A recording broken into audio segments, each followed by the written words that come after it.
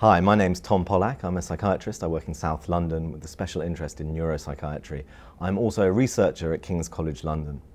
And today I'm going to talk about the role that psychiatry and in particular neuropsychiatry has in supporting people with encephalitis and their carers.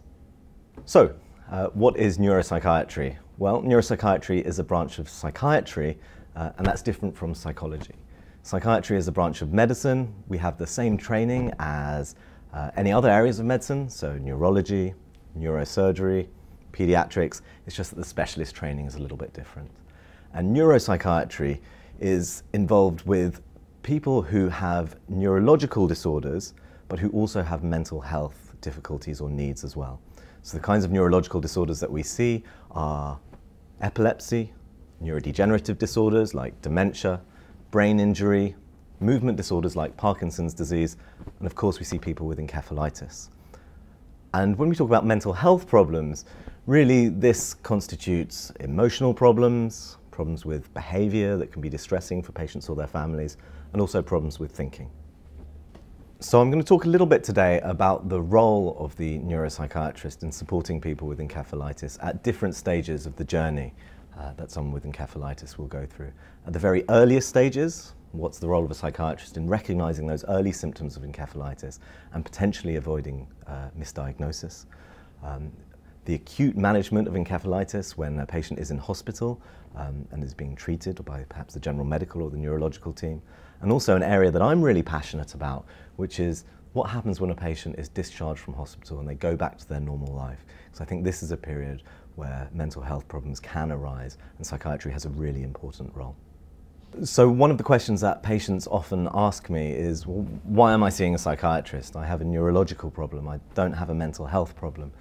And in answer to that, I often say, well, actually the mind and the brain, they both live in the same box. So of course, something like encephalitis, which can affect the brain so profoundly, is bound to impact the mind and bound to cause these emotional symptoms, these behavioral symptoms, and these problems with thinking. And after all, in our lifetimes, 1 in 4 of us will experience mental health problems. And it's important to remember that encephalitis doesn't discriminate. It can affect people who already have mental health problems or people who are more vulnerable to have mental health problems, just as much as it can affect people who don't. So people often talk about encephalitis as a hidden disability.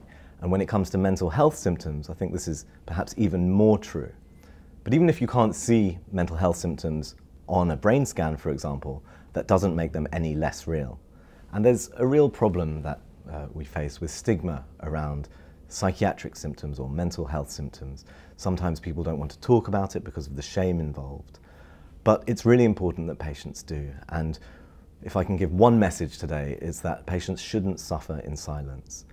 Too often we see patients with encephalitis who feel that they're just going to remain anxious or too scared to leave the house or tearful every day or having to live with terrifying experiences, and that's just the way that their life will be. Well, that's not the case. Something can be done, but only if people speak up. What are the psychiatric symptoms that people might experience if they have encephalitis? Well, broadly, you can categorize these into 4 different areas. Cognitive symptoms or problems with thinking, mood symptoms, anxiety symptoms, and the symptoms of psychosis.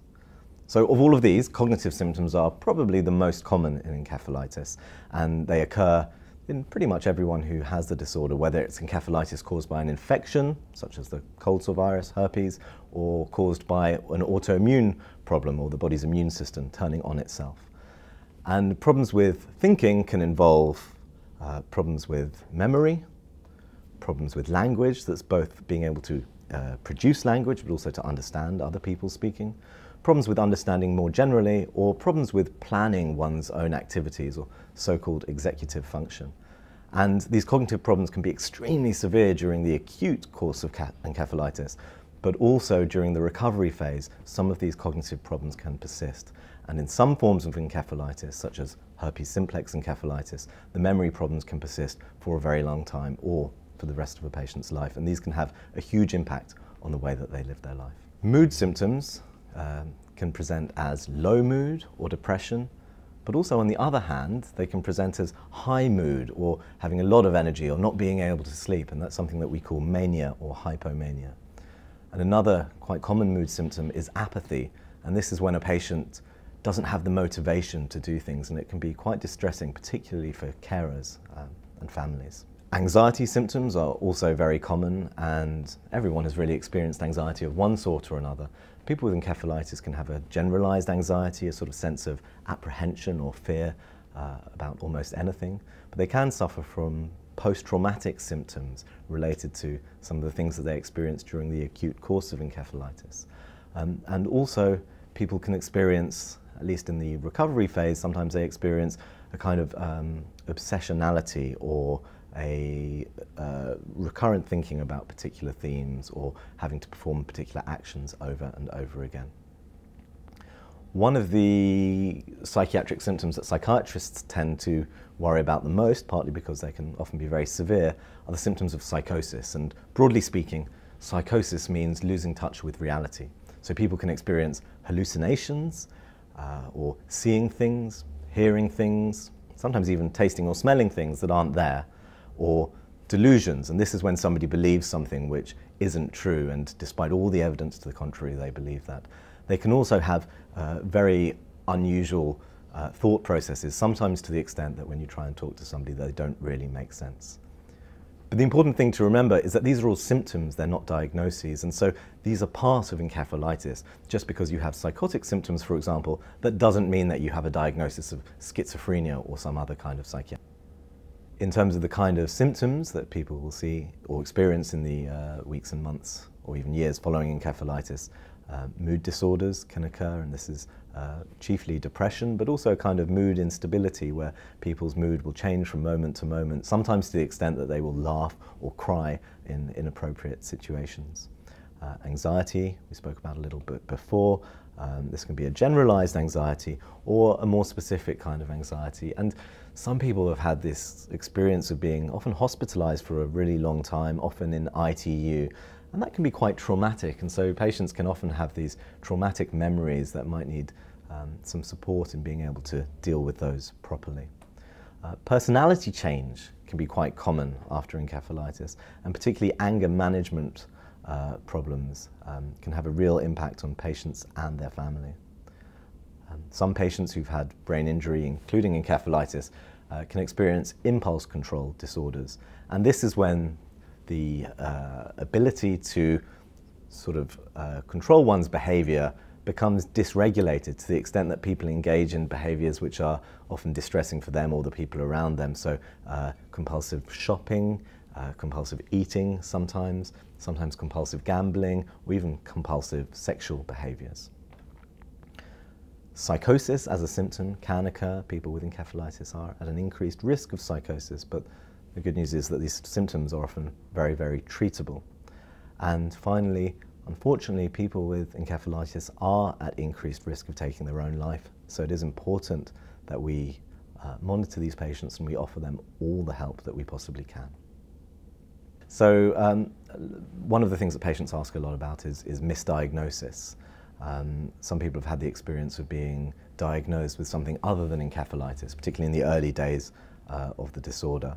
And this probably happens more often for autoimmune encephalitis, and particularly NMDA receptor encephalitis. And in fact, in the first decade of this disorder, last decade, probably about 3/4 of patients with this disorder were first seen by mental health services.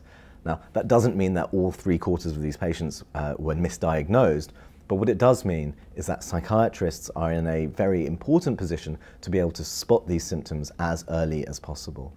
And certainly some of the misdiagnoses that can be made are patients being diagnosed with disorders such as schizophrenia, bipolar disorder, or a first episode of psychosis. Sometimes patients get another kind of misdiagnosis, which is functional neurological disorder, or what's called pseudo-seizures. And this is because some of the seizures that people with encephalitis can have, they don't look exactly like the kind of seizures that people with epilepsy have. And so they get this diagnosis that perhaps the seizures are somehow psychologically motivated. This is another kind of misdiagnosis. We are working hard to raise awareness of encephalitis amongst the psychiatric community, and all the evidence suggests that the rates of misdiagnosis are probably going down, but we do have a lot more work to do. But remember that just because a psychiatrist is being involved in your care, that doesn't mean that you've been misdiagnosed. because there are lots of other roles for psychiatrists in the management and care of somebody with encephalitis. So during the acute episode of encephalitis, usually when somebody is admitted to hospital and they're being looked after by a medical team or even a neurological team, psychiatry does have a role, and this is usually in the form of liaison psychiatry or liaison neuropsychiatry. In America, they call it consultation liaison psychiatry. And these are psychiatrists who will come onto the wards and support the medical team in helping a patient with encephalitis with the kind of symptoms that they're having. So if a patient is having distressing anxiety or distressing psychotic symptoms, there are ways to treat these, and sometimes this is medication or other approaches, more sort of behavioral approaches. And psychiatrists have an important role in supporting families and carers at this time as well. Sometimes the medications which are given to patients with encephalitis, the immunological medications, can have psychiatric side effects, and it's important that psychiatrists are aware of these so that they can help manage some of these side effects as well. So we do know that in the months and years following an acute episode of encephalitis, this is a period where people are at increased risk of the development of new psychiatric problems. But it's really important that patients don't suffer in silence and that they do seek help, because most of these symptoms are actually really treatable, and if somebody does get the correct treatment, this could possibly be the difference between just getting by or struggling by with encephalitis, or actually being able to live one's life with encephalitis to the greatest extent that is possible. So in the long term, how can psychiatrists or neuropsychiatrists help people with encephalitis who have mental health problems? Well, we're able to provide symptomatic support. Again, all the kinds of symptoms that I mentioned are treatable in one sense or another, and whether that involves medications to treat the symptoms or even psychological approaches. We work very closely with psychologists and psychotherapists who are able to provide a number of different talking therapies that can help with some of the problems, particularly things like anxiety and depression. So cognitive behavioral therapy is probably the most common type of talking therapy, but there are other types available. We're also able to provide increased help in a crisis. And of course, if somebody becomes so unwell that it might be necessary to admit them to hospital for a short while, but it's also possible to increase the level of support that somebody gets in the community.